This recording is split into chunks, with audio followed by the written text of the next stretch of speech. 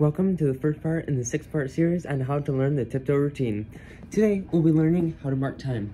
Before we get going, take a minute to stretch on your own. I'd recommend doing some foot stretches, but again, we're just going to be doing marking time, so just make sure that your feet are ready to go.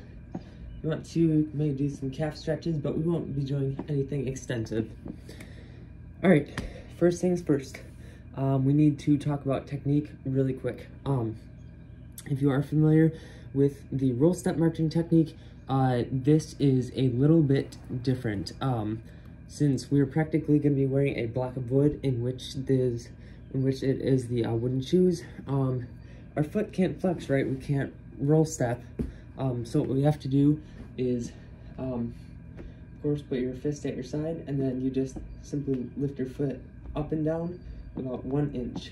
And that's how we mark time. Of course, keeping our own tempo with drumline, and then I'll have you practice that in a moment. And again, put your fist at your side. You don't want to do it in front or too back or up and down, just like right on your hip bones right there. And then you're basically going to be waddling, but you do not want to lock your knees like this. You want to, of course, provide a nice slight bend in them, but lift your foot up and down like so. Alright, are you ready to give it a try? Let's do it. So, I will play a recording that is from 2019. It is of our band performing TipToe. Thanks to the band director. She has a YouTube channel, and I'm going to be playing that video from it. So, thank you for that. Alright, we have about 1 minute and 15 seconds, so we'll just practice mark time. If you're not comfortable right now, you can just watch me, and then wind back if you need to, or you can join in with us. But again, there'll be about 1 minute and 15 of us marking time, getting into it, making sure that we're on the correct foot, so I can show you how it's done, right? And then you can jump in if you want to. So let's get to it. All right.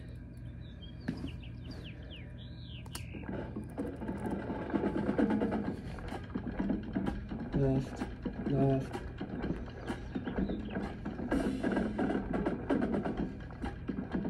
So you notice how I'm staying nice and still, and that upper body is staying nice and controlled.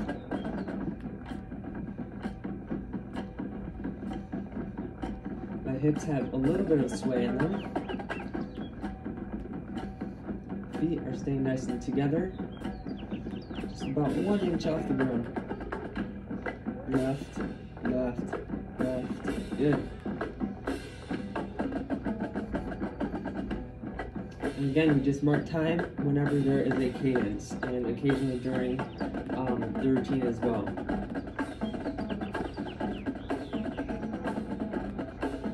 Alright, we should be coming up on the whistle really quick.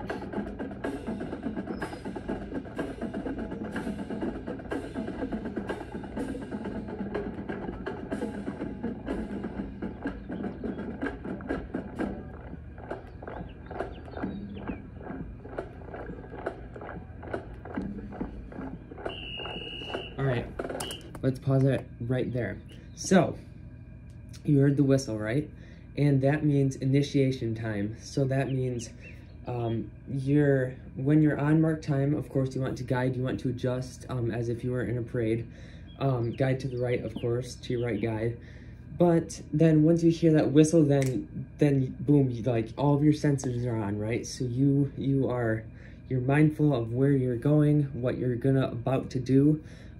So what you need to do for that to happen, if you're a high brass trumpet or mellophone, all right, so it'll be pan. So there will be 8 clicks, right? So 1, 2, 3, 4, 5, 6, 7, 8. And that's where we'll stop for today, because the next part of the series will be after that, and we'll be learning that in the next video. But if you are high brass trumpet or mellophone, when you are marking time, you're going to carry your instrument around like this, correct? So 2 hands. And then when you get to the 8 clicks, you're going to go 1, 2, 3, 4, and then 5, 6, 7, 8. So you have your instrument in your right hand. So you're going to create almost a 45-degree angle. and then you're gonna 1, 2, 3, 4, 5, 6, 7, 8, and then this is just gonna be a fist with the left hand, and then like that. But if you are an upper woodwind, you are always going to carry like this, flute and clarinet, I believe. So you're always going to carry it in one hand, because if you do the next part of the routine, it requires kicking, and that doesn't really work if your instrument is right here, up and down. And then for the rest of the band, lows, I believe they have something else. I think sax is bring it down or something like that. I'd have to check. All right, so let's try it, the 8 counts, and since I am a mellophone, I will be doing the bringing it down. All right, so let's do that, and then that will be it. All right.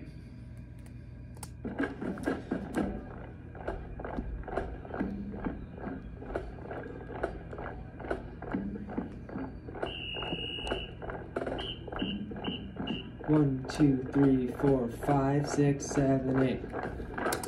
All right, so we saw that, right? So I have my instrument. 1, 2, 3, 4, 5, 6, 7, 8. Make sense? All right, that is how you mark time. That is the intro to the routine. Of course, there are some little parts of marking time, but at the very end of this series, we will be putting the entire routine together. So we'll go ahead and smooth everything out, make sure that you've got it down. Thanks for tuning in, thanks for checking out this video, and stay tuned until the second part of the series, which will hopefully be dropping very soon.